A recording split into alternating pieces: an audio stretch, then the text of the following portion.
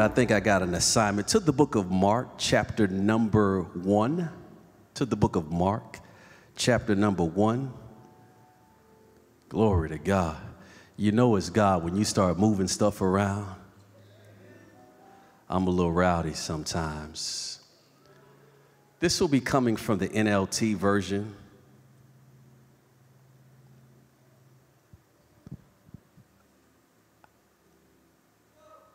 I have a manuscript of what God gave me, I believe, which preaches becomes logos. But when it's time to deliver, how many mothers in the room know that things don't always go like they planned?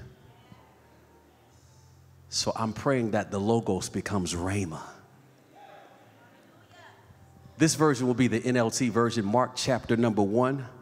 I'll read 6 verses. I'm really only reading it for verse 1 and 6, but I want to give you context. And then we will also read Mark chapter number 3. And the word of God reads as thus: this is the good news, somebody say good news, about Jesus the Messiah, the Son of God. Now, see, if I was in Firehouse with our youth in the chapel, we'd be shouting already. Let me tell you something. Your teenagers are on fire. So if you sit here dead, listen, I got a whole Firehouse crew. We're going to take over this sanctuary. I'm just telling you now. I brought backup just in case you didn't say amen. This is the good news. What is it? About Jesus, the Messiah, the Son of God.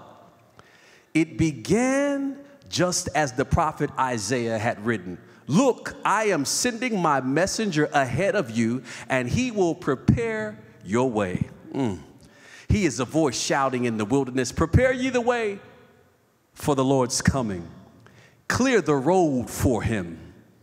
Verse 4, this messenger was John the Baptist. He was in the wilderness. Somebody say wilderness. A dry place. And preached anyway that people should be baptized to show that they had repented of their sins and turned to God to be forgiven. Last couple of verses. All of Judea, including all the people of Jerusalem, went out to see and hear John. And when they confessed their sins, he baptized them in the Jordan River. Lord, have mercy. Now, this is getting ready to be my favorite part. Verse 6, his clothes were woven from coarse camel hair, and he wore a leather belt around his waist, for he ate locusts and wild honey. What did he eat? Somebody put wild honey in the chat. Wild honey. Wild honey. Mark chapter number 3. We're going to read this one from the old school King James Version. Now, how many of y'all grew up in that old school church where you got to read the King James or you weren't saved? Y'all know what I'm talking about. This is referring to Jesus. And he entered again, somebody say again, into the synagogue. And there was a man there which had a withered hand. Somebody say withered hand. And they watched him whether he would heal him on the Sabbath, that they might accuse him. And he said unto the man which had the withered hand, stand forth. Jesus didn't care that it was a Sabbath. And he said unto them, is it lawful to do good on the Sabbath day or to do evil, to save life or to kill? But they held their peace. This made Jesus angry. And when he had looked around about them with anger, being grieved for the hardness of their heart, he said unto the man, stretch forth your hand. And he stretched it out, and his hand was restored whole as the other. Last verse. And the Pharisees went forth and straightway took counsel with the Herodians against him, how they might destroy him. Lord, have mercy. Before we pray, I want to remind you that John the Baptist ate locusts and wild honey. What kind of honey was it?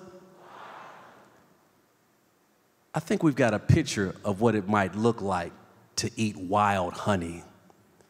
Can we show that picture for the wild honey? Yeah. Just get a real good look at that. Because you don't eat wild honey without getting stung.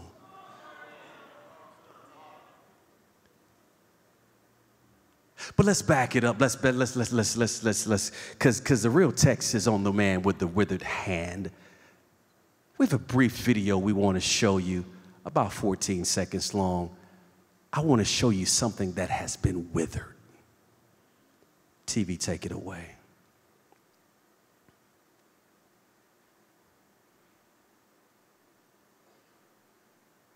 So it just fell down.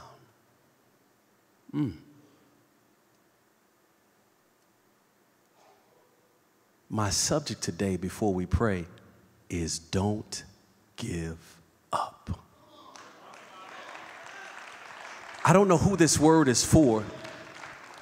You might want a direct message, DM. You might want to send this to about 10 people in your family. But the Lord told me to tell you, don't give up. Father, I pray that you would hide me behind your cross. Do what only you can do, Daddy.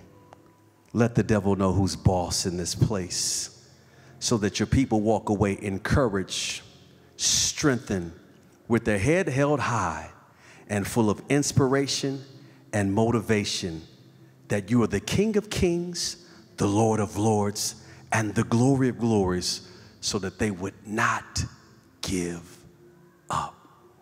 You might be seated in the presence of the Lord. The definition of the word courage is to do something that frightens you. In other words, having courage means you have the bold, intrepid faith to do something that has never been done before, or that challenges you at your core to get you out of your comfort zone. I have a Hall of Fame list of those who I believe are extremely courageous. Helen Keller, she lost both her sight and her hearing, but she still published a book. She was a bad woman. It took courage. Marcus Garvey, in the early 1900s, shortly after the abolishment of slavery, taught African Americans how to have wealth when it was illegal for them to learn how to read, and they had just actually gotten books placed in their hands. It took courage. Benjamin Banneker in the 1700s became an astronomer and a mathematician at a time when you really weren't supposed to be reading. He still became the scholar that God called him to be. Ann Richards, who was a governor of Texas in the 80s, stood up for the rights of women, minorities, and everybody in a marginalized community. It took courage. Oprah Winfrey, at a time whereby it was not popular to talk about abuse and shame and rape, got on national television and began to tell her story, and everybody began to say, "Me too." It took courage. Cesar Chavez stood up at a time when also Mexican immigrants did not have the fullness or weren't treated with the fullness of civil rights. He stood up for farmers and labor unions. It took courage. Bishop T.D. Jakes, with about 7 or 9 people, I've seen the old school church. It was the size of a little bit larger than a garage, kept preaching and teaching until God blew it up. And now we have the Potter's House of Dallas, Texas, where we've had over 40,000 members and sometimes 100,000 watching online. It's going to take courage. Anything you do in life is going to take courage. If you are looking for things to be easy, to be handed to you, to just be given on a silver spoon, you are in the wrong church, the wrong world, and in the wrong mindset. It is going to take courage. And really all you have to do is ask yourself about 3 questions. Who are you? Where are you going? And what has God called you to do? Who are you? where you're going, and what has God called you to do. Who are you? You're beauty in motion. You are an unwrapped gift. You are a millionaire in the making. You are a real estate mogul. You are a gem and a diamond that is cut out of a hill called the unique you that has not been discovered yet. You are a world changer. You are a trendsetter. I'm just talking about you. You might as well shout for you. You are somebody that the world has been doubting and stepping over, but you are the comeback kid. You are somebody that God is getting ready to raise up. You are superfragilocalcic expialidocious. You are a prophet. You are a teacher. You are the successful person that is getting ready to be promoted. That's who you are. You come from the fine particles of the dust. God made you and he formed you and shaped you because he just said, let me blow my breath into her. Let me blow my breath into him, because they're going to be a bad somebody. That's who you are. That's who you are. Where are you going? You're going to the top. Where you're going to success. Where you're going to promotion. Where you're going, some of you are getting ready to go to the White House. Some of you are getting ready to go at a table where the food is going to be spread and laid out for you. There's getting ready to be a celebration for you. People are getting ready to take you to higher heights and deeper depths. Where you're going to Success Hill. Where you're going, not only you're going to millionaire status, or not only you're going to debt freedom, you're going to a company called an S Corp. You're going to a company called a C Corp. Let's upgrade a little bit. Some of you are getting ready to create joint ventures. Some of you are getting ready to create conglomerates. Where you're going, you are going to a level that you dreamed about. You are going to a destination that has your last name on it. You are going to a destination that your grandparents prayed about. Where you're going, you getting ready to go to VIP status. Where you're going, you getting ready to go to a place where they just say, you know, how can I help you, sir? Well, what do you need, ma'am? You are getting ready to go to a high society. That's where you're going. That's where you're going. I said it. That's where you're going. The devil don't want you to receive that. That's where you're going. That's where you're going. Get your head up. Listen. Put your hand, you've been having your hand out. You might as well put your hand in your pocket and start whistling, because you don't need a handout for where you're going, because God's getting ready to give you handfuls on purpose. You just getting ready to get unexpected checks in the mail. You're getting ready to get things that you never even dreamed about. You're getting ready to get deeds and contracts and real estate, and land's about to be passed to you. Oh, and I didn't even tell you about your inheritance. What I mean inheritance? You're a king's kid. You're a king's daughter. Who are you? You're the daughter of the Most High. Who are you? You're a woman of excellence. Who are you? You're a man of integrity. Who are you? You're a world shaker. Oh, God. I'm starting too early. I need to try to slow it down. But let me tell you something. The devil always wants you to confuse who you are and where you're going. But the real question is, how are you going to get there? Well, the Word of God is littered with the destiny's trail. The Word of God is littered with your path and how you get to your destiny. The Word of God is littered with what you need as a roadmap. The Word of God was the first Google Maps. The Word of God was the first Mapscope. The Word of God was the first turn left at the corner, turn right by the old lady, turn left when you see the bow-legged kid, turn right at the ice cream store. The Word of God is getting ready to be not only your telescope, your microscope. The Word of God is going to be your guide. That's why I'm glad you came to Bible study tonight. That's why I'm glad you tuned on tonight, because this is where we get orders from headquarters. This is where we get instructions for our destiny. You are getting ready to go somewhere, but you cannot go anywhere until you dig into God's Word. When we start in the book of Mark, we are noticing that John Mark is this amazing writer. Y'all know John Mark. I used to be mad at John Mark because he left the Apostle Paul and deserted him in Pamphylia. I used to be real mad at Mark because he left Pamphylia and went to Jerusalem. Can we teach this a little bit in Bible study? I used to be mad at Mark, but then I got to realize that Paul himself was not perfect, and Paul himself used to be a Christian killer, and sometimes Paul just wanted to get in trouble. Have you ever had that friend? They always start in fights. They always start in trouble. Like Paul, I'm not even sure, did the Spirit tell you to go to Pamphylia? You notice that the text sometimes would say that the Spirit forbade Paul to go. It restrained him in a certain place. But listen, Paul didn't care. He was willing to lay down his life anyway. So John Mark says, listen, there's no need of both of us dying. Somebody need to live to tell a story. So I had to forgive John Mark. You know John Mark.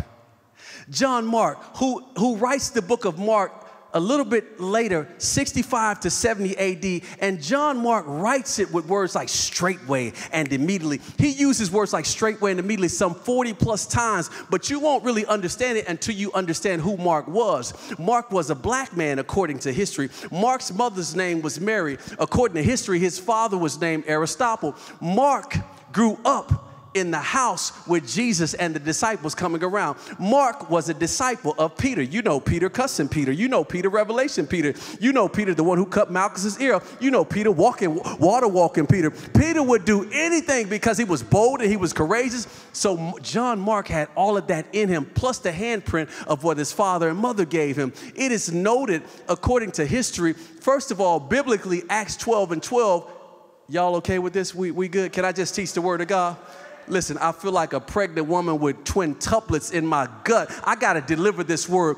Mary in Acts 12 and 12, it is noted that this is where Peter comes to after the angel breaks Peter out of jail. You remember the angel smote the chains and the chains fell off and Peter came back and he's knocking on the door. He says, listen, God has heard your prayer, church. Have you ever prayed for something and God delivered it, but you forgot to answer the door? That's some of y'all's problem right now. Let me just parenthetically pause right there. God has answered your prayer, but you haven't gotten off your laurels and wouldn't got the answer. God has answered your prayers, but you have not walked into what you need to walk into. He's knocking on the door and Rhoda says, that's Peter. She runs back and tells everybody, but she forgets to open the door. That house was Mary's house. That house was Mark's mother's house. So Mark grew up around miracles. Mark grew up around world-changing anointing. Who am I talking to? I'm talking to those of you who grow up in church. I'm talking to those of you who've been Pentecostal, Baptist, Presbyterian, Catholic, but you've seen the miracle wonder workings of God. I'm talking about some of you who came from the streets. I'm telling you, you've seen miracles, and every time you see a miracle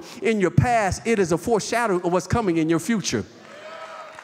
What happened to when the church would break out in spontaneous praise? Do I have anybody who would just magnify for just being able to breathe? Do I have anybody who would just magnify because I can lift my hand? Can I have somebody who would just magnify like, I can open my mouth? Do I have somebody who could magnify?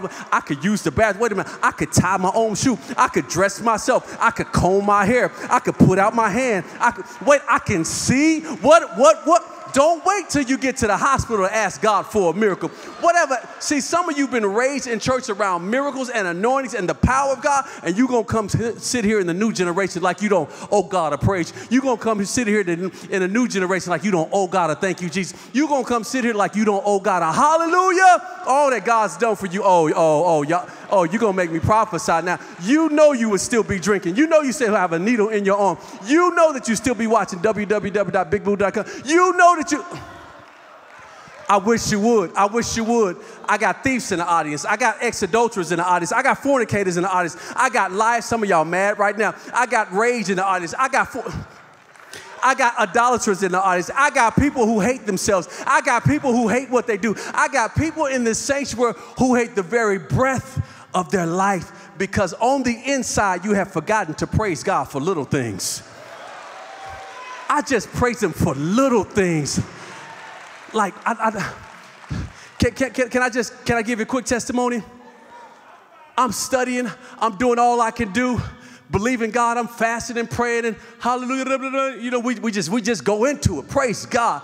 My wife walked out the shower. I said, my God, that's a distraction. But I started praising God because I'm married. I remember there was a time I wasn't married.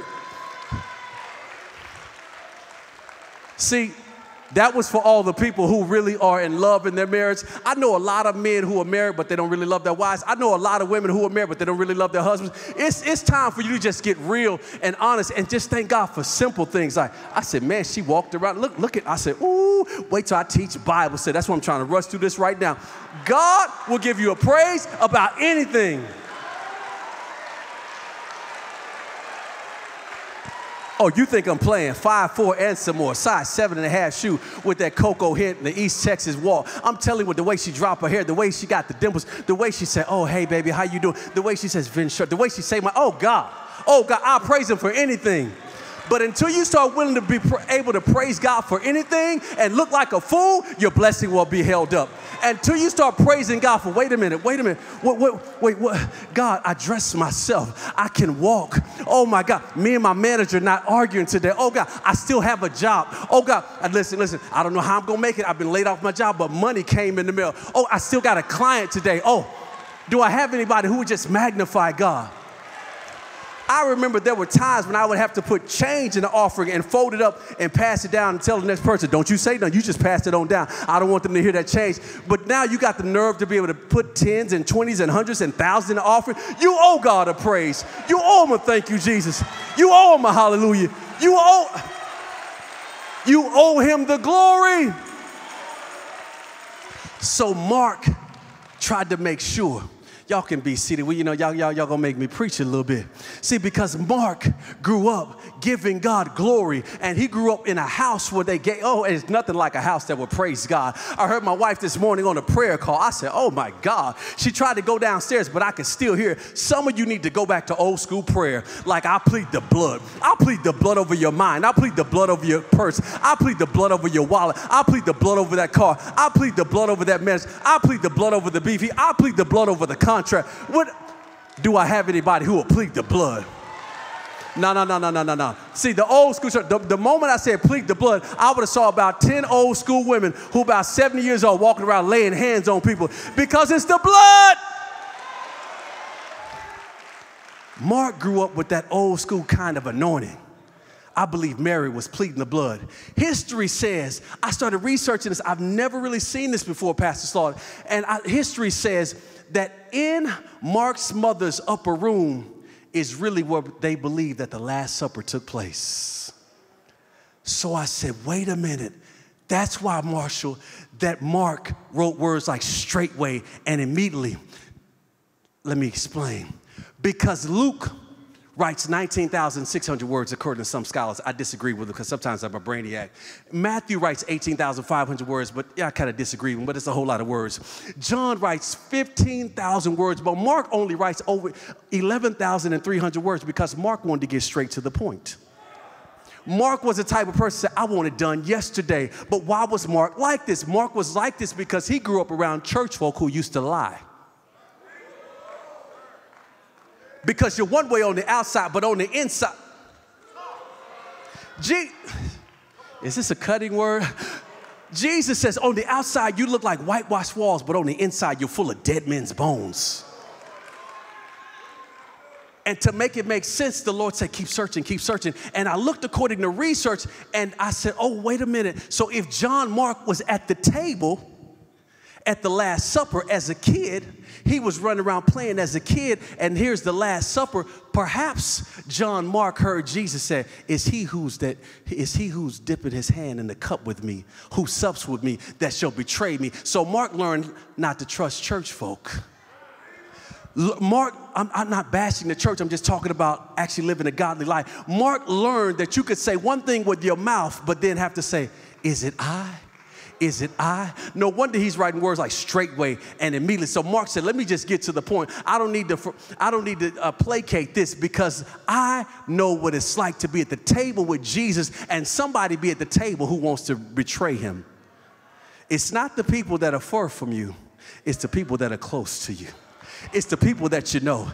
It's the ones you do the most for. It's the ones you helped them out. You gave them money. You gave them right. It's the people that you pour everything else that are close to you that you have to worry about being your enemy. So in Mark chapter number 1, this is why Mark opens up and he says, this is the good news of Jesus the Messiah. Lord have mercy. He says, this is the good news. I got good news tonight. Somebody's getting ready to be promoted. I got good news tonight. Somebody's life is getting ready to be changed. I got good news tonight. If you're listening in a hospital, there's healing that's about to come to your bed. I got good news tonight. If you're listening from a prison, you never know. You might get an early release. I got good news tonight. The thing that you've been struggling with the most is about to be over. I got good news tonight. The thing that's been keeping you up is about to allow you to go to sleep. I got good news tonight. Your mess is about to be turned into a message. I got good good news tonight. The thing that seems to be drama is about to be the dream of your future. I got good news tonight. Every setback is getting ready to be a setup for the glory of God. I got good news tonight. Your pain is about to be turned into power. I got good news tonight. Every time you thought you failed, every time you thought you were frail, God is getting ready to produce fruit on the other side. I got good news tonight. Every time you were seeking God and believing God for more and more and more, on the other side of that is success. I got good news tonight. Things are about to turn around. I got good news tonight. Not many days from here, you getting ready to be smiling and whistling and walking out because God's getting ready to bless you. God's getting ready to anoint you. God's getting ready to take care of your enemies. God's getting ready to do what you could not do. God is getting ready to stand up for you. Somebody just needs somebody to stand up for. God's going to fight your battle. God's getting ready to judge the people who've been judging you. God is getting, I hear the prophetic in my head. God's getting ready to do a work in your family, and you don't even have to argue with nobody anymore. God is getting ready to vindicate you. You've been called. Everybody know you called, but they've been denying your call because your call is a threat to their kingdom. God is getting ready to do, I don't know who I'm talking to, but God is getting ready to do something that you couldn't understand, that you couldn't even do yourself with all of your morality issues. God is getting ready to do some things. I got good news tonight. I got good news tonight. He says, this is the good news of Jesus, the Messiah. Lord, have mercy. You got to help me, Crystal. Y'all should have just kept singing, because when I start talking about the Messiah, oh my God, the Messiah, wait a minute, the Messiah, you don't understand. Marcus said the Messiah is here. They prophesied it all through the first 39 books. The Messiah is here. He's saying Jesus is on the scene. You not understand what I'm saying. He's saying El Elyon, the Most High God, is here. He says El Roi is here. El Roi, that means the God who sees. He says El Olam is here. That's the everlasting God. He said El Shaddai is here. What is El Shaddai? If you study it, it means the many-breasted one. That means a breast like a man and a breast like a woman. That means a breast like a man for protection, a breast like a woman with production. That means God says, I got so many places for you to drink. You don't need to be thirsty. Jehovah Jireh is here. He's your provider. Jehovah Nissi is here. He's your banner against the enemy. What is a banner? That means a sign that says this far and no further. Back up, devil. Back up, demons. Back up, rejection. Back up, depression. Back up, anxiety. Back up, people who've been talking to me. I got good news. Oh, God, I got good news. Jesus is on the scene. Who am I talking? Jehovah Tiskanu. He's the Lord God, our righteousness. Wait a minute. All your righteousness is as good as filthy rags, but he's the Lord, our righteousness. He is Jehovah Rohi. Wait a minute. Your Rohi, that means he's your shepherd and you shall not want. See, that's what I was trying to tell you why I praise God, because when I saw my wife, I said, Lord, look, you my shepherd and I see what I want. Listen, I'm trying to tell you. He says Jesus, the Messiah, is on the scene. He says, I got good news that Jesus is here. And the Bible makes a footnote, and then I want to park right here and try to teach and give you my assignment. Not only is Jesus here, but Mark 1 told us that John the Baptist is here. You got to help me, Minister Kev. I don't understand. You got Jesus, the Messiah, and John the Baptist. You got two powerful houses on one stage called the world. Let me explain to you what I'm saying. John the Baptist was on the scene baptizing. It's John the Baptist who says, that's him. Behold, the spotless Lamb of God. Why would John say behold if John hadn't traced that in the Garden of Eden that this was the lamb that was slain from the foundation of the world? In Genesis, we find out that it's an innocent lamb. But in Exodus 12, we find out what to do with the lamb's blood. The lamb's blood must be applied. And just when I thought that it was the lamb's blood being applied, you remember they applied the lamb's blood on the doorposts. You remember on the doorposts and can I work it for you? It was on the doorposts and the lintels. It was on the doorposts. That's horizontal. And the lintels, that's vertical. This lamb in Genesis, blood has to be applied in the shape of a cross. It's Bible study, right? And then just when I found out what to do with the lamb's blood, I found out that David says, the Lord is my shepherd. I shall not want. So this lamb provides. And then Isaiah says, he was wounded for our transgressions. Wait a minute, Isaiah, slow down. I thought the lamb was an animal, but I find out that the lamb is actually a man. So Isaiah said, this is a man, but we don't know which man it is. So it's John the Baptist that's pointing about, behold, the spotless Lamb of God. John the Baptist is pointing out, said, this is the man that you've been talking about for 42 generations. John the Baptist is on the scene. And this ain't, I'm like, this, I haven't even got to any of my points. Bishop, just tune off. Tune off. I take my whipping later, I'm just... blame it's the Holy Ghost. You know, when preachers get in trouble, like, it was the Holy Ghost. And I start preaching and laying hands. Let me stick to my assignment. John the Baptist is who I want to park on for a moment. I don't want to talk about the camel's hair. I don't want to talk about anything else. I want to talk about his diet. John the Baptist ate locusts and wild honey. So if he ate locusts and wild honey, I understand why he would eat locusts, because it'd be a particular delicacy in some countries, protein, and according to the wings, depending on the typical type of locust, it would be vegetables. Kind of nasty, right? He was dry and in the wilderness. But the text says something that caught my attention. It says John the Baptist ate wild honey. This means that he got stung a lot, Pastor Robs. I don't want to put anything in the text that's not there, but typically you don't eat wild honey and snatch wild honey from a beehive and not get stung. And the Lord started talking to me, and he says, tell my people that the reason that they have given up is because every time they reach after something, they get stung. That's what he told me. Because life's been stinging you.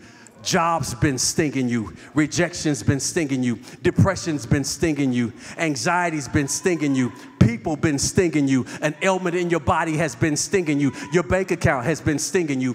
Credit card debt has been stinging you. The fact that your credit score is not the way you need it to be has been stinging you. Life will sting you, but reach after anyway. John the Baptist is a sign that the man with the withered hand has hope. What was the man with the withered hand reaching after before his hand became deformed, paralyzed, and withered? You've been down in your spirit because something stung you. They hurt your feelings and it stung you. They rejected you and it stung you. And John the Baptist would go in the beehive and get the wild honey, because it was sweet. And on the other side of something sweet is something bitter that you're dealing with right now. I came to talk to the people who are in a difficult situation. You're in a painful situation. I've been preaching too many years to not know that you can come in looking good and smelling good, but somebody in this place is at their breaking point because something has stung you. On the other side of that bitterness is something sweet. John the Baptist is a revelation to say, listen, don't stop reaching after stuff just because you get stung. And I believe, I got to go to my notes here. It's been head knowledge thus far. I believe that there's a correlation between John the Baptist and the man with the withered hand. I just need just a few moments to prove it to you. I believe that there's a correlation. If you're watching, you can type some of this in the chat, between the hand of John the Baptist and the hand of the man with the withered hand. John the Baptist's hand never withers, because yet he would be handcuffed in the future and taken to prison by the Pharisees. So he knew what it was like to have a hand that was bound like the hand with the withered hand, like the man with the withered hand. John the Baptist's repentance, he preaches repentance, but yet the man with the withered hand's testimony preached repentance to the Pharisees, because it should have caused them to repent, but they didn't want to heal him on the Sabbath. They never offered him healing. John the Baptist stretched forth his faith until Jesus shows up in the Jordan River, but the man with the withered hand stretched forth his faith until Jesus showed up in the synagogue. John the Baptist was in the wilderness, a dry place, but the man with the withered hand, he was in the wilderness because he was in a dry synagogue with Pharisees and Herodians. John the Baptist was a messenger And the man with the withered hand was a message to the people that it's okay to heal on the Sabbath. Can I give you a few more? John the Baptist baptized, which is a symbol of death, burial, and resurrection. You know that's what baptism represents. But the man with the withered hand is a sign that even though a part of you faced death and was buried in a withered state with no hope, that Jesus could resurrect it and stretch it forth. The man with the withered hand had 27 bones. These are the 19 phalanges and the 8 lunate bones. He had 27 bones in his hands, which was a combination of the phalanges that help grab things and the lunate bones in the wrist that help the hand pivot. John the Baptist begins the New Testament after the New Testament's 27 books with the pivot of repentance, which is a combination of the Old and the New Testament, so that we would grab after the promises of God. Let me give you one more. John the Baptist stood in the Jordan River until Jesus came. The man with the withered hand sat in the synagogue until Jesus came and told him to stand. John the Baptist is standing in the wilderness. The man with the withered hand is told to stand by Jesus. And at the end of it, both of them are standing. There is a correlation here. I wanted to just talk about the man with the withered hand, but God said, I need you to understand that John's hand is akin to the man with the withered hand.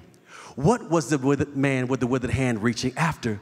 Before his hand got paralyzed. To be paralyzed, to be stopped. That's what the devil wants to do to you. That's why you've been feeling those emotions. That's why you've been going through HE double hockey sticks, because the devil wants to stop your progress and he wants to paralyze who you are. If you could just keep everything in who you are and your shine on the inside, the devil would be happy. If you would just keep your praise and never say anything, the devil would be happy. If you would just never give God glory, then the devil would be happy. But the reason that he's after you is because something that is in you should be coming on the outside of you. So God said, I'm going to allow the man with the withered hand to be noticed in a synagogue. In a synagogue. In a synagogue. That's what's kind of blowing my mind. He's in a synagogue. How can you come to church and have a withered hand? I don't understand. How can you come to church and sit in the back? Because the man with the withered hand, he just sat in the back with the withered hand. And some of you have been in an uncomfortable situation. You've been hurting so long. You've been dealing with what you've been dealing with so long that you just sit in the back. You don't want to get involved. You don't want nobody to see you. The man with the withered hand knew that some of the people up front, the Pharisees and the Sadducees, that they didn't care anything about him. Notice when we get to Mark chapter number 3, it says that Jesus entered the synagogue again. That means that Jesus was there before. This was not the first time, I don't believe, that Jesus saw the man with the withered hand. What do you do when God knows your situation and still doesn't change it? No. I'm going to dig all the way in, because some of you are really mad with God. What do you do when God hadn't answered you? What do you do when God didn't change the grief and the pain that you've been going through? What do you do when God didn't anoint your finances like you thought? What do you do when the equity went down in your house? What do you do when the deal went bad? What do you do when your daughter gets pregnant? What do you do when your son gets on drugs? What do you do when somebody in your relative goes back to jail and you tried to warn him, you tried to talk? What do you do when the habit comes up? I know nobody in here, I know y'all don't have any habits. What do you do when you got secret addictions that God is trying to deliver you out of, but you keep holding them on the inside because you can't tell anybody, so you just sit at the back with a withered hand? And it's amazing to me, oh God, I feel like running right here. It's amazing to me that the withered walker walked by. I know, you religious folk, you're going to get mad at me. The withered walker walked by. So you just see God walking on water, but Jesus himself was in a withered state. Jesus himself had to put off celestial and put on terrestrial. Jesus himself had to put off glory and put on an actual story. Jesus had to take off his purpose and put on his potential. Jesus himself, who never slumbered or sleep, had to learn how to take a nap. The God who created the universe has to learn how to create his own clothes and houses because he's a carpenter. What do you do when the withered God sees the man with the withered hand? I believe that Jesus understood what the man with the withered hand was going through. I know. Now you just really being religious. Let me prove it to you. First of all, Jesus is a withered God coming to a withered world. The world. This is gonna be bad right here. Don't y'all tell nobody. It's gonna be bad because sometimes I read God's word until it's just in me. I don't always read it to memorize it, but I read it and it just, when I hiccup, it comes out. When I sneeze, it comes out because I've been reading His word for years and years and years, and I found out that the world was in a withered state in the first 50 chapters of the book of Genesis. When Adam and Eve ate the fruit. I found out that in the 40 chapters of the book of Exodus, the reason why they were trying to exit the wilderness is because they were in the withered state. I found out in the 27 chapters of the book of Leviticus, the reason why they were trying to learn how to live holy is because the world was in the withered state. I found out in the 36 chapters of the book of Numbers, the reason why they were trying to count up in their own strip because the world was in the withered state. I found out in the book of Deuteronomy, 34 chapters, that the world was in the withered state, and that's why Moses had to receive the 10 commandments and some 1,100 more. I found out in the 24 chapters of the book of Joshua, the reason why Joshua had to only be thou strong and courageous is because the world was in the withered state. I found out in the 21 chapters of the book of Judges that the reason why it says every man did what was right in his own eyes because the world was in the withered state. I found out in the book of Ruth the reason why she had to have a kinsman redeemer is because the world was in the withered state. I found out in the 31 chapters of the book of 1 Samuel that the world was in the withered state. That's why they chose Saul instead of a king who God should have been their king a long time. I found out in the 24 chapters of y'all got to stop me sometime. I found out in the 24 chapters of the book of 2 Samuel the reason why God had to raise up David, but David was on the backside of the desert because God was the world was in the withered state. I found out in 22 chapters of 1 Kings that the reason why Elijah is anointed, but Elijah does 7 to 8 great miracles, but in the 25 chapters of the book of 2 Kings, Elijah has a double portion. It's great to have a double portion, but what about 30, 60, and 100-fold and 1,000? That's because the world was in the withered state. I found out in the book of 1 Chronicles, the 29 chapters and the 36 chapters, 1st and 2nd Chronicles, I found out that the reason I had to write down and chronicle things that happened because the world was in the withered state. I found out in the 10 chapters of the book of Ezra, the reason why they had to start reading the word of God and bring it before the people is because the world was in the withered state. I found out that the reason you're watching right now is because you're in the withered state. The reason why you need a word is you're in the withered state. The reason why you want to give up, you're in the withered state. The reason why you're having trouble in your marriage is because you're in the withered state. The reason why you're struggling with, oh God, I saw it in my head, I'm not going to even say. The reason why you're struggling with sexual sins is because you're in the withered state. The reason why it's tough for you to keep your borders is because the world is in the withered state. The reason why you don't keep your budget is because the world is in the withered state. The reason why you don't do what you're supposed to do is because you're in the withered state. I found out in the 13 chapters of the book of Nehemiah, the reason why Nehemiah built the broken down walls of Jerusalem in only 52 days, I said, that's amazing, but that's the only city that was rebuilt. It's because the world was in the withered state. I found out in the 10 chapters of the book of Esther that the reason why Esther says, I go before the king. If I perish, I perish, because the world was in the withered state. I found out in the book of Job, the 42 chapters, the reason why Job receives double for his trouble, but he almost cursed the day that he was born is because the world was in the withered state. I found out in 150 something, we should say divisions of Psalm, that David keeps praising and praising God is because the world was in the withered state. I found out in the book of Proverbs, the 31 chapters of the book of Proverbs, the reason why Solomon received wisdom from his mother because he didn't know what to do is because the world was in the withered state. I found out in the 8 chapters of the book of Song of Solomon, y'all can stop me anytime. I found out in the 8 chapters of the Song of Solomon, the reason why she's looking for her lover in chapter number 3 is because her lover has gone. The reason why some of you are really looking for love is because the world is in the withered state. I found out in the book of Isaiah, the 66 chapters of Isaiah, the reason why he's seen the Lord high and lifted up and his train filled the temple, but that's all he saw because the world was in the withered state. I found out in the book of Jeremiah, the reason why Jeremiah wanted to quit, and it was like fire shut up in his bones in the 52 chapters because the world was in the withered state. I found out in the 48 chapters, I'm sorry, I haven't been up in a while. I just got to preach it. I got to get it out. I'm pregnant. I got to deliver. I'm sorry.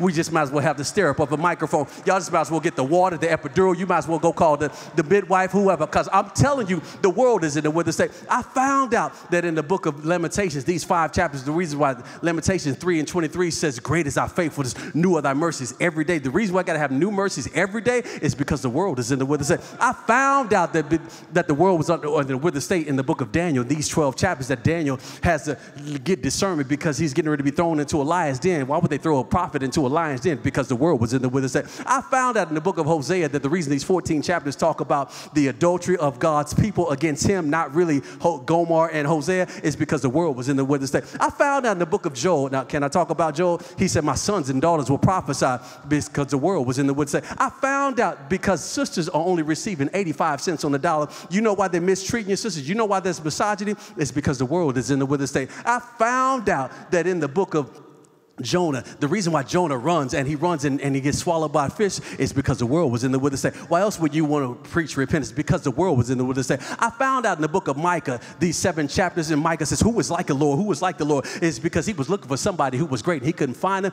because the world was in the withered state. I found out in the book of Habakkuk, these 3 chapters, he says, write the vision and make it plain. The reason why he says, write the vision and make it plain, he has to keep writing and writing and writing. And some of you have to keep putting your vision out, and the people don't understand it. Your team don't understand. Listen, this is the vision. This is the mission. These are the goals. This initiative is because the world was in the withered state. I found out in the book of Obadiah, this 1 chapter, he's preaching to the Edomites, this prophet. The reason why he's preaching to the Edomites is because they're descendants of Esau, and the descendants of Esau were still upset at their great cousins. The reason is because Jacob and Esau, you remember the stealing of the birthright, because the world is in the withered state. The reason you struggle with forgiveness right now, sitting in your seat, but you're playing me off, is because the world is in the withered state. The reason why you tuned on right now, but you're angry at somebody else, how can you praise God and still be angry? It's because the world is in the withered state. How can you praise God but then be mad at the person sitting next to you because the world is in the withered state? How could you come in here and not speak to the person next to you and even get to know their name or the number or the business or connection or organization? It's because you were in the withered state. I found out that not only was it Habakkuk, that it was Zephaniah. And the Zephaniah in these 3 chapters that Zephaniah says, listen, God always preserves a remnant. Why would there must be a remnant? Because the world is in the withered state. I found out in the book of Haggai in these 2 chapters where they have to rebuild the wall is because the world was in the withered state. I found out in the book of Zechariah, these 14 chapters, the reason why these 14 chapters has Zechariah, the prophet, has 8 different visions, but he still doesn't see God clearly, is because the world was within the withered state. I found out in the book of Malachi, as I try to close this portion of the segment of Bible study, but I feel like preaching right now, is because in the book of Malachi, these 4 chapters, but it's in Malachi chapter number 3, he said, behold, the messenger is coming. Wait a minute, you thought I was lost. He said, this world is in a withered state because the messenger has to come and deliver the world from a withered state. Wait a minute, the messenger is coming, but Mark's saying the messenger is here.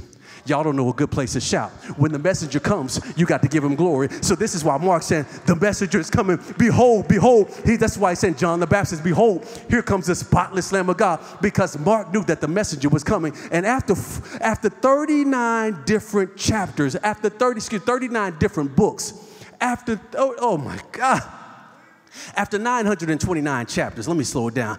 This is the Old Testament. After 929 chapters, which is the equivalent of 39 books in the Old Testament, you do know that the Old Testament is the New Testament concealed, but the New Testament is the Old Testament revealed. So after this bridge appeared between Malachi and the Gospels, they call it the period of silence, because in these 400 years, God doesn't speak again according to people, because why would God say anything if he've already said something and you're supposed to do what you're supposed to do anyway? It's like your mother saying, I told you to take out the trash. Why should I tell you it again? And you're wondering why your mother is silent. Did you complete the first task? And some of you want to be promoted on your job, but your manager gave you an assignment. Did you get the credits? Did you learn? Did you get training and development? Were you nice to the customers? Did you focus on what you were supposed to? And you're wondering why the promotion hasn't come, because not only are you in a withered state, but there must be silence until there is change. There is a silent frustration with the man with the withered hand. So he sits in the back of the synagogue and he's frustrated and he just sits here and he's withered. We talked about the sting. I wish I could tell you what the sting was. I'm not saying that he was stung by a bee, because you keep thinking a sting is physical, but a sting can be more mental than anything.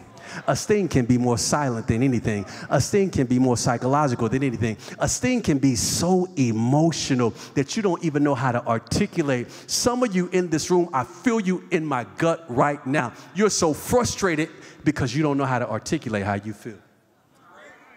But it's not really your articulation. It's the fact that nobody else understands how you feel, because you've had this thing on the inside of you for such a long time. And you think my spouse would know it. My job should know it. My cousin should know it. My sister should understand it. My brother should see it. But on the inside of you is witheredness. It's just not withered on the outside.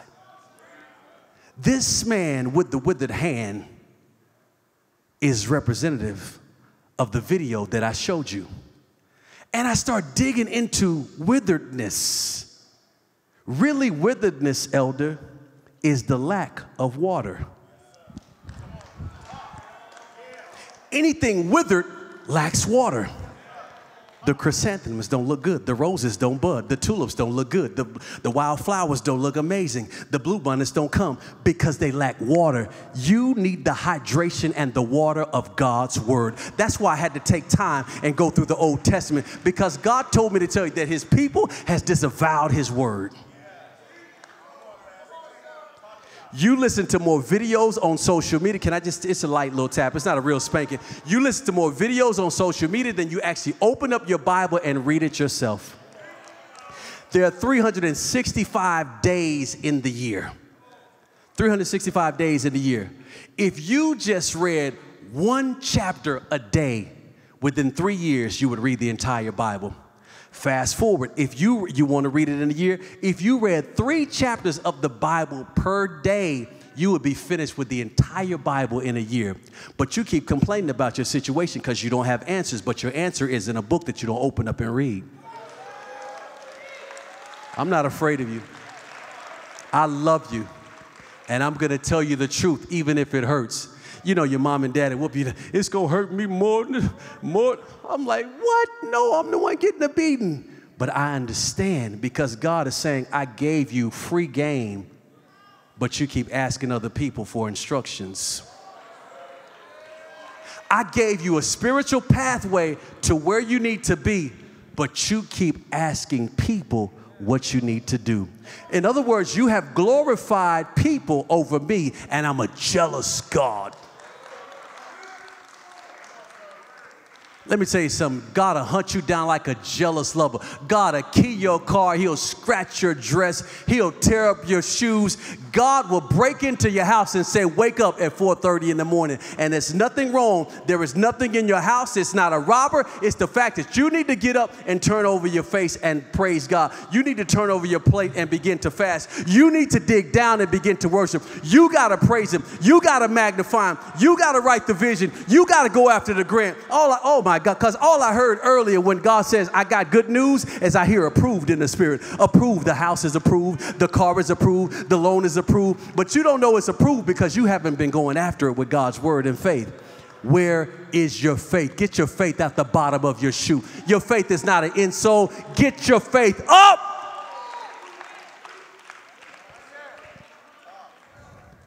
See, the reason that you keep getting stung by other people and life is because the prophecy over your head is a threat to the people's current state and condition. You think they're mad at you, but they're mad at the anointing on your life. Why haven't you died yet? Why haven't they killed you yet? Why didn't a car wreck work? Why didn't the drugs work? Some of you were withered by the time you grew up because you grew up without parents in the household. Some of you were withered by divorce. Some of you were withered by gunshots. Some of you were withered by disease. Some of you were withered by rejection. Some of you were withered by coaches. Some of you were withered by the lack of education. Why didn't it work? Why are you still standing here? I got to challenge you before I encourage you, because God told me to tell you, don't give up. You cannot give up. Quitting is not the answer. You might have to watch YouTube videos. You might have to take night classes. You might have to do seminars and classes. You might actually have to go back to school. You might have to learn what AI is. You might have to study ChatGPT, but you will succeed. Quitting is not the answer. You are somebody else's dream. Somebody prayed for you to become a millionaire. Somebody prayed for you to open up the business. Somebody prayed that you would get the courage to stop doing nails and hair on the side to actually open up a business. It's time to go from hustling to harvest. It's time to go from hustling to an LLC. It's time to go from an LLC to an S Corp and a C Corp. This is the season for you to believe in you. You've been believing in everybody else, which is really low self-esteem, but I don't have time to deal with it. You've been believing in everybody else but you. When will you get out of the dungeon of a dream called not trusting God, and you keep waking up to a nightmare every day? And the man with the withered hand came to a synagogue, and the synagogue was dry, just like the wilderness that John the Baptist was in. It was dry. it was parched. Nowhere in the text do I say that do I really see that they were opening up God's word other than for religious, pious reasons. The lack of love. People say common sense is not common anymore. Love is not loving these days. What happened to love? What happened to peace? What happened to joy? What happened? Because some of you have secretly given up on love. I came to talk to the single people. Don't give up. Your husband could be in row 13, number B, five people over from the sister in the right shirt. You never know. Your wife could actually be the woman that you don't think you can actually afford because God is calling you to raise to a higher level. You're complaining about what you should be manifesting. The man with the withered hand is in the back with this withered hand sitting because being withered will cause you to sit. Being stung by life will cause you to sit. And Jesus says, stand forth. In other words, he says, come here. Marshall, I need you to be the man with the withered hand. You're sitting. Come forth. That means you're coming in the middle. That means you're coming for everybody. I know they're not going to clap for you, but you still got to come anyway. They're not going to do anything, but you still got to come anyway. The reason why Jesus told the man with the withered hand to come forth, face the crowd. The reason why he told them to come forth is because God is tired of you hiding in the shadows. God is tired of you hanging out in dark places when there's light on the inside of you. He's the light of the world. How can you be his representative if you're going to keep hanging out in darkness? He says, come right in the middle because I'm going to do my best work in front of everybody. Oh, God's getting ready to bless you. I don't know who I'm talking to. God's getting ready to bless you in front of everybody. All your family going to see it. The whole job will see it. All of the church is going to see it. You're watching me online. God's getting ready to bless you in front of everybody. When he says stand forth, he says come right in the middle of everybody. And while the man with the withered hand still has a withered hand, doesn't know what to do, he's ashamed of being in the front. Then Jesus looks at the Pharisees and Sadducees and said, and the Herodians, this is the Sabbath day. Should we do good or evil? God will answer your critics. He says, should we help people or harm people? Should we save life or kill? They said nothing. Watch out when the devil gets quiet. The devil's quiet because the power of God is a repellent to who he is. And when they got quiet, Jesus got angry. He got angry because he says, this was your time to repent. John the Baptist told you to repent. I'm telling you to repent, but you got a hard heart anyway. Stretch forth.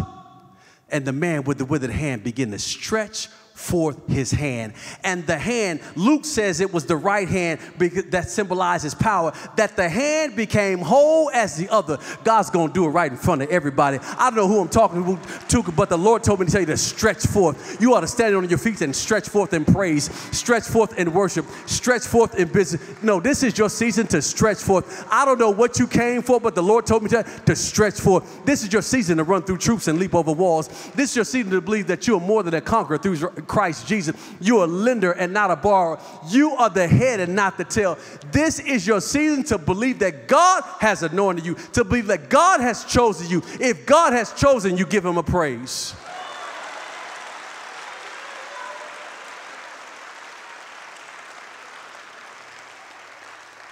Thank you. Stretching forth is not easy. And just when I was getting ready to let the man with the withered hand off the hook, the Holy Ghost woke me up the other night and he said, the man with the withered hand had a withered hand, but what was wrong with his legs? You're complaining about something as if everything went down. God will never let everything go down at the same time. You cannot give up. You will not give up. As your associate pastor, I will not let you give up. I will hunt you down and say, why did you leave your wife? You better ask somebody. I will hunt you down and say, is your husband beating you? Why did you leave? Is it your fault or his? Why did you go to counseling? Your arm is withered, but what's wrong with your ankles? I don't see in the text where there was something wrong with his ankles or his calf muscles or his knees. You're complaining about everything as if it's not the one thing that God told you that he can fix. And I want to do an altar call for those who felt like giving up. And giving up doesn't always look like not shouting, because there have been people who have come in the house of God and shouted and go right out the doors and blow their brains out. It's not in a shout. It's natural and it's spiritual. It's coming to the altar and it's deliverance. It's getting counsel, it's getting counseling, it's talking to a therapist, and sometimes it's taking medicine. I want to do an altar call for the people in this room who you know you're sitting on a dynamite type dream. Your idea is like Picasso and all you need is paint.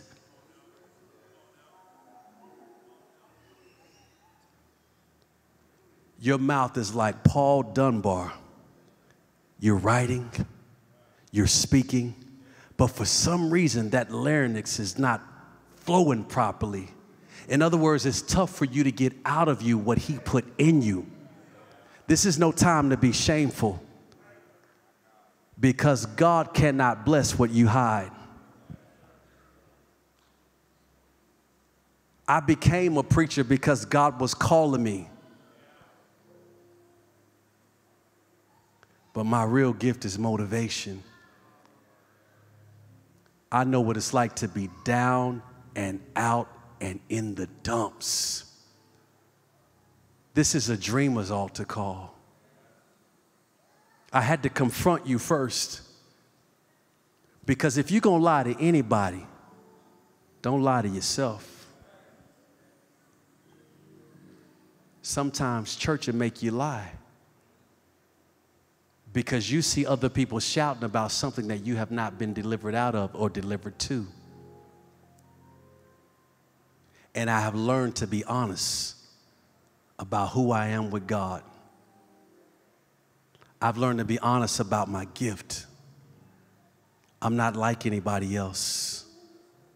My fingerprint is different. He broke the mold when he made me. My brain is different. There's a part of me fighting. Why didn't you tell him about the other 3,566,480 letters in the Bible? I'm built different. How are you built? And are you waiting on people to understand you before you step out on faith? You can't give up. Your mama's counting on you. Some of your mother's not even alive, but she prayed that you would be the woman God called you to be. Some of you left without even knowing the fullness of who your father was. You gonna give up now? Doesn't your last name mean anything? It's not just African Americans, it's everybody in this room.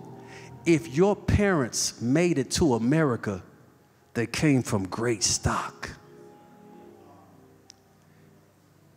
In the bottom of slave ships were chains and feces and a fight. So only a percentage made it over the Middle Passage. In the bottom of those coming from Europe and other places were peasants, servants, indentured servants. For your great-great-great-great-grandparents to even have made it across the Atlantic Ocean, or in some cases the Pacific Ocean, that means there's greatness in you. You got greatness in your DNA. But you keep labeling yourself as a failure because you're trying to measure up to somebody else. Really? That's what we're doing? Both Muggsy Bogues made it to the NBA. He was one of the shortest players, 5'4", 5'6" or so.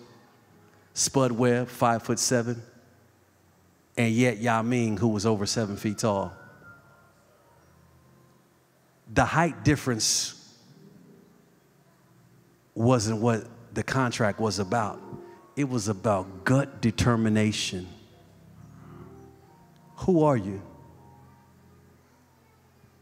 Where are you going? And what has God called you to do? You know you're going to get there by His word.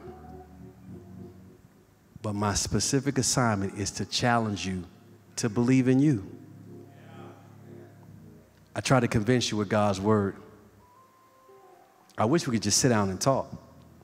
Because sometimes preaching gets you inspired, and then you walk out and you get inflated. Because preaching on a stage is different than living out your actual life. I hear this in my spirit. Do what you can do.